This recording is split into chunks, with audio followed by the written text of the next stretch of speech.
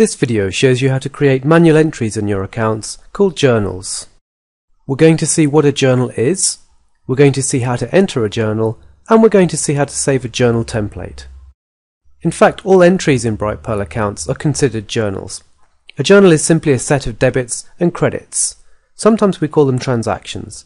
When you raise a sales invoice, a journal of type SI is created. When you pay that invoice, an SR or a sales receipt is created. On the General Ledger report, you can see all the journals that make up your accounts. For a full explanation of Brightpearl accounting, take a look at the video Introduction to Brightpearl Accounting. A word of warning: if you don't fully understand bookkeeping principles and how Brightpearl accounting works, then don't create accounting journals manually. Let your bookkeeper do it.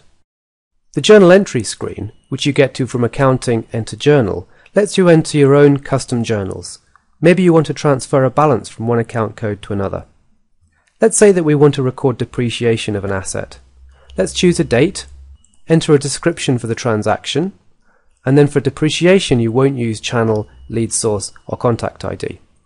We'll put a debit on the depreciation expense account, which goes onto your profit and loss report, and a credit of the same amount onto the balance sheet account, which we call accumulated depreciation.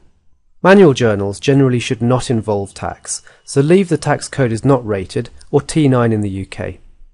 Saving the journal enters it into the accounts and gives you a journal reference which you can write on any relevant paperwork. If you find yourself entering the same journal regularly, then instead of saving it directly into the accounts as we've just done, enter a journal template name. This saves it as a template. Next time, just click to load it up, tweak the numbers, and change the date, and then save it to create a new journal. When you enter a journal, make sure you follow these accounting rules. The contact ID should only be present on journals created by Brightpearl, so don't enter contact IDs into the journal.